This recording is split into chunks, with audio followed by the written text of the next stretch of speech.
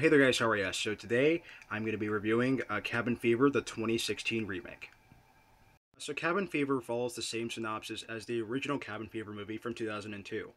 So there is a group of college students that decide to go to this cabin in the woods in the middle of nowhere, and there is a flesh-eating virus being spread around. So yeah, this remake was not released in theaters, it was actually a video-on-demand movie, which is pretty interesting. So not too much has changed from the original Cabin Fever movie from 2002, which was like 14 years ago, simply because, well, it does in fact use the same script from the original as well as the same scenes and a lot of the same characters for the most part that was in the original as well.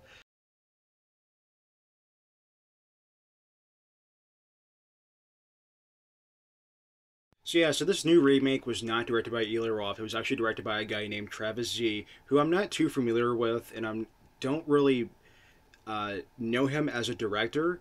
You know, I've never seen his previous work before, but for the most part, nevertheless, he did do a pretty good job directing this remake, I thought. For the most part, to a certain extent. So yeah, so there were definitely some really gory scenes that were updated and improved for sure. Especially one particular scene that involves a bathtub, which I will not spoil, just in case if you haven't seen the original or the remake, but if you have, you probably already know exactly what scene I'm referring to already. Yeah, but my biggest issue with this remake is that it's a little bit too predictable. Now, if you're someone like me who has seen the original countless times, you can literally predict where each and every scene is going to play out.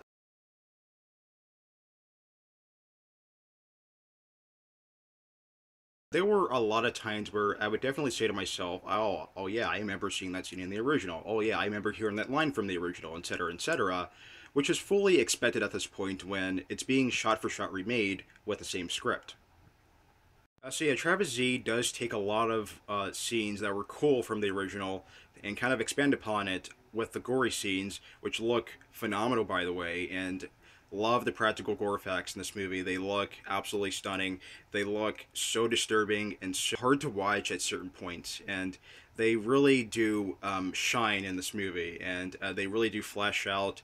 All the characters don't really flesh out too much, but you know they really hit the nail with the gore effects. I mean, Travis Z really did hit the nail with the gore effects for sure. Yeah, they look as good as they can possibly be for a horror movie and for like blood and gore in general.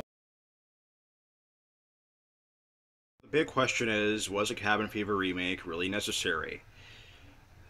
Probably not, but this movie was not too bad. So Cabin Fever is a well-made remake with really gruesome imagery and some minor changes here and there. So I'm going to give Cabin Fever, the 2016 remake, a B-.